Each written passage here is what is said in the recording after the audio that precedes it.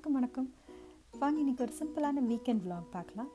இதில் பார்த்தீங்கன்னா நான் பண்ணியிருந்த ஒரு simple non veg lunch menu PRAN masala and chicken கிசர்ட்ஸ் with veg பிரிஞ்சி பண்ணியிருந்தேன். அதுக்கப்புறம் ஒரு வாக்கிங் ட்ரெயில் போயிருந்தோம், அதையும் பார்க்கலாம். இன்றைக்கி இந்த ப்ரான் மசாலா பண்ணுறதுக்கு நான் குக்ட் டீவெயின்ட் பீல்டு ஷ்ரிம்ப் எடுத்திருக்கேங்க. இது நம்மளுக்கு சட்டுன்னு ஒரு ரெசிபி பண்ணுறதுக்கு ஈஸியாக நம்மளுக்கு பண்ணி முடிச்சிடலாம். அதே மாதிரி வைல்ட் காட்டன் போட்டிருக்க இந்த ஷ்ரிம்ப் தான் யூஸ் பண்ணுறேன். ஸோ உங்களுக்கு ஃபார்ம் ரேஸ்டாக இருக்காது. இது இப்போ மேரினேஷனுக்கு ஒரு 1/4 ஸ்பூன் மஞ்சள் பொடி, டர்மரிக் ஆட் பண்ணிக்கிறேன். அதே மாதிரி ஒரு 2 டீஸ்பூன் சில்லி பவுடர் ஆட் பண்ணிக்கிறேன், மிளகா பொடி. அப்புறம் 1 ஸ்பூன் பெப்பர் பொடி, மிளகு பொடி. அப்புறம் 1 ஸ்பூன் சால்ட் ஆட் பண்ணிக்கிறேன்.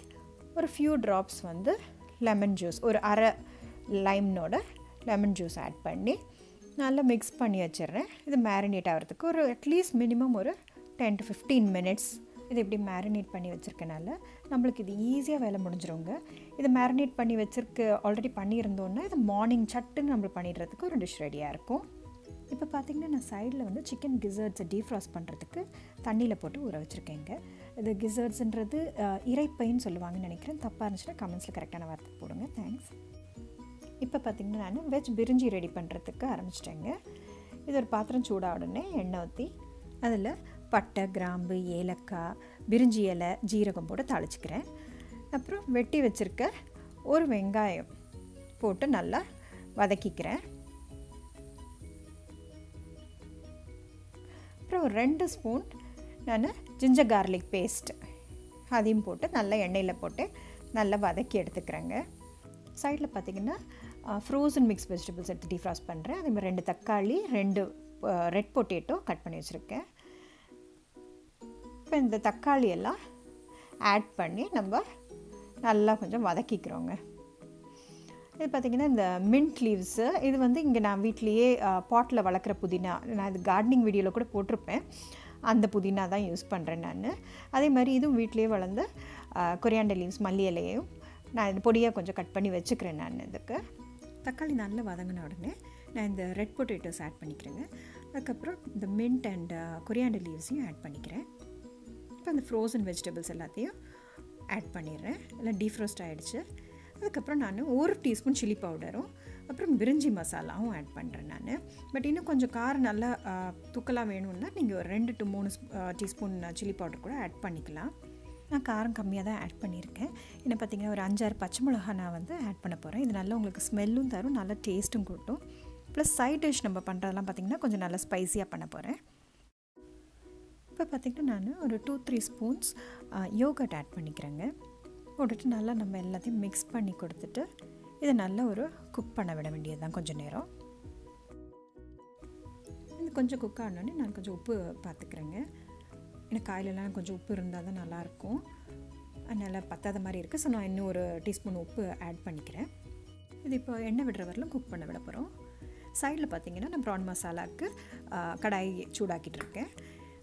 இந்த சைடில் பார்த்திங்கன்னா இப்போ நான் தண்ணி விட போகிறேன். 1க்கு 1.5 ரேஷியோவில் நான் தண்ணி எடுக்க போகிறேங்க. பாஸ்மதி ரைஸ் எடுத்திருக்கேன், 6 கப்ஸ் எடுத்திருக்கேன். ஸோ 9 கப்ஸ் வாட்டர் டோட்டலி நான் இதுக்கு ஊற்றி இது நல்லா தண்ணி கொதிக்கிற வரையிலும் நம்ம விட போகிறோம். இப்போ இந்த கடாய் நல்லா சூடாகிடுச்சு. ப்ரான் மசாலா பண்ணுறதுக்கு 2 டேபிள் ஸ்பூன் கோகோனட் ஆயில் நான் எடுத்துக்கிறேன். இது தேங்காய் எண்ணெயில் பண்ணால் நல்லா டேஸ்ட்டாக இருக்குங்க. இப்போ இது நல்லா எண்ணெய் சூடாகிடுச்சு. இதில் இப்போ கடுகு போட்டு தாளிச்சிக்கிறோம். அடுத்தது 1 டீஸ்பூன் ஜீரகம் போட்டு தாளிச்சிக்கிறேன்.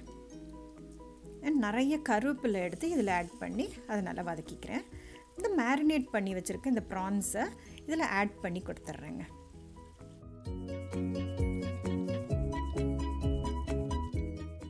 ஒரு டீஸ்பூன் ஜிஞ்சர் கார்லிக் பேஸ்ட்டும் ஆட் பண்ணிவிட்டு இதை நல்லா மிக்ஸ் பண்ணி கொடுத்துட்றேன். இப்போ நம்ம எல்லாம் மசாலா பொடி ஆட் பண்ண போகிறோம். 1 டீஸ்பூன் ஜீரகப்பொடி, அரை டீஸ்பூன் சோம்பு பொடி, அதுமாதிரி 1.5 டீஸ்பூன் பெப்பர் பொடி ஆட் பண்ணி 1 டீஸ்பூன் மல்லிப்பொடியும் ஆட் பண்ணிக்கிறேன். ஆட் பண்ணி எல்லாத்தையும் சேர்த்து குக் பண்ண விட போகிறோம். பார்த்திங்கன்னா வெங்காயம் தக்காளிலாம் ஆட் பண்ணாத ஒரு டிஷ்ன்றனால ரொம்ப சிம்பிளாக ஈஸியாக முடிஞ்சிருங்க. இப்போ பிரிஞ்சிக்கான தண்ணி நல்லா கொதிச்சு வந்துருச்சு. நம்ம இதில் ஊற வச்சுருக்க பாஸ்மதி ரைஸ் அதை ஆட் பண்ண போகிறோம். இது 10 மினிட்ஸ் ஊற வச்சுருந்தா போதுங்க. தண்ணி இல்லாமல் ஆட் பண்ணிக்க வேண்டியது தான். இது மெதுவாக கிண்டி கொடுத்துட்டு இதை மூடி போட்டுட்டு நம்ம சிம்லேயே வேக வைக்க போகிறோம். ஆனால் அதுக்கு முன்னாடி உப்பு பார்த்துக்க போகிறேன். அது கொஞ்சம் உப்பு எப்போவுமே இதில் கொஞ்சம் தூக்கலாக இருக்கணும். இதில் கொஞ்சம் எனக்கு கம்மியாக இருக்க மாதிரி இருக்குது. அதனால் இப்போ கொஞ்சம் ஆட் பண்ணிவிட்டு மூடி போட்டு குக் பண்ண விட வேண்டியது தான். இந்த ப்ரான் மசாலா பார்த்திங்கன்னா நல்ல மசாலாஸ்லாம் மிக்ஸ் ஆகி எண்ணெய் விட ஆரம்பிச்சிருச்சு. இந்த ஸ்டேஜில் கோகனட் மில்க் கொஞ்சோண்டு ஆட் பண்ணிக்கிறேன். கோகனட் மில்க் வந்து நான் இது பவுடர் 1 டீஸ்பூன் கோகனட் மில்க் பவுடரை வார்ம் வாட்டரில் மிக்ஸ் பண்ணி ஆட் பண்ணியிருக்கேன். அதுக்கப்புறம் நம்ம எப்படியே அடிப்பிடிக்காமல் ட்ரை ஆகிற வரலும் கிண்டி விட்டுட்டே இருக்கணும் தாங்க. இது நல்ல டேஸ்ட் ஆட் பண்ணும் உங்களுக்கு கோகனட் மில்க்கு. ஸோ இது ஆல்மோஸ்ட் இப்போ ரெடி ஆகிடுச்சு. மல்லி இலையெல்லாம் போட்டு நம்ம அப்படியே இறக்க வேண்டியது தான். இது பார்த்திங்கன்னா ஸ்டூடெண்ட்ஸ், பேச்சுலர்ஸ், பிஸி மாம்ஸுக்கு ரொம்ப ஈஸியாக ஆனால் நல்ல டேஸ்டியாக இருக்கக்கூடிய டிஷ்ஷுங்க இது. இது அப்படியே ஒயிட் ரைஸில் கூட போட்டு நம்ம மிக்ஸ் பண்ணி சாப்பிட்றலாம். பிரிஞ்சி பார்த்திங்கன்னா 3/4 வெந்துருச்சு.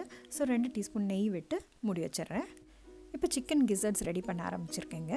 ஒரு பாத்திரத்தில் எண்ணெய் சூடானே பட்டை, கிராம்பு, அப்புறம் பார்த்திங்கன்னா பிரிஞ்சி இலை போட்டு ஜீரகம் 1 ஸ்பூன் ஆட் பண்ணி தாளிச்சிக்கிறேன். 1 வெங்காயம் பொடியாக வெட்டி ஆட் பண்ணியிருக்கேன். 2 teaspoon ginger garlic paste add பண்ணியிருக்கேன். இதெல்லாம் நல்லா நம்ம எண்ணெயில் வதங்க விடுறோம்.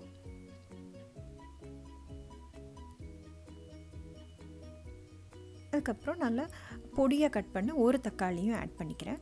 தக்காளி கொஞ்சம் குக் ஆன உடனே தேவையான அளவு நம்ம உப்பு ஆட் பண்ணி இன்னும் கொஞ்சம் நேரம் நல்லா மசிகிற மாதிரி குக் பண்ண விட போகிறோம்.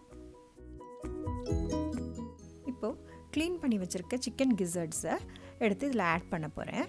இதில் வந்து பார்த்திங்கன்னா கொழுப்பெல்லாம் இருக்கும் சம்டைம்ஸ். அதெல்லாம் கட் பண்ணி சின்ன சின்ன பொடியாக அதை கட் பண்ணி க்ளீன் பண்ணியிருக்கேன். ஏன்னா அது வேகிறதுக்கு கொஞ்சம் நல்லா டைம் ஆகும்.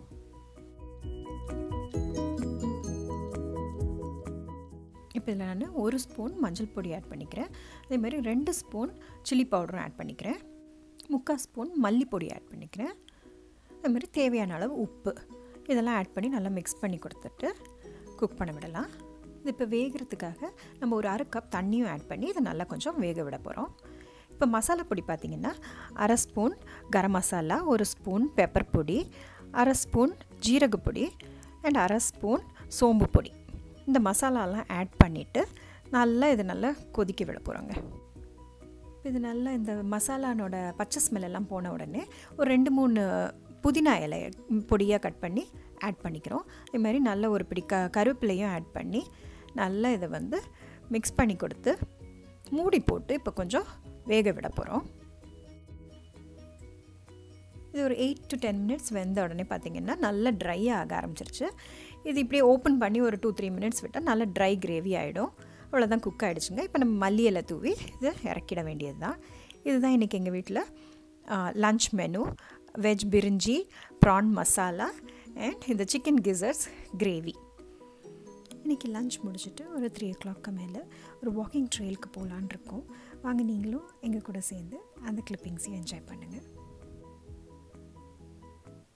இந்த வாக்கிங் ட்ரெயிலுன்றது பார்த்திங்கன்னா ஒரு 2 to 3 weeks ஒன்ஸாவது இந்த மாதிரி ஒரு ட்ரெயிலில் நடக்க போயிடுவாங்க.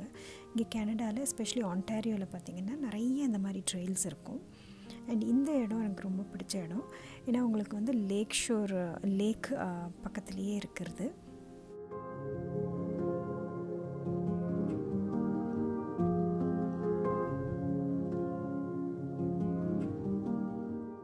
நம்ம என்ன தான் இந்த மாதிரி ட்ரெட்மில்லையும் ஜிம்லலாம் நம்ம ஓடி நம்ம ஹெல்த்தியாக இருக்கிறதுக்கு எக்ஸசைஸ் பண்ணாலும் இந்த மாதிரி ஒரு நேச்சரில் அது போய் நடக்கிறதுன்றது மைண்டுக்கும் சரி பாடிக்கும் சரி ரொம்ப ஒரு ஹெல்த்தியான விஷயங்க. பாருங்கள், இந்த ட்ரெயில் அப்படியே போயிட்டே இருக்குது. அலாங் த ஷோர் போய்கிட்டே இருக்குது. ஒரு சைடு ஃபுல்லாக வீடுங்க இருக்குது, அதர் சைடு ஃபுல்லாக தண்ணி. நடுவில் நம்ம எப்படி நடந்து போயிட்டே இருப்போம்.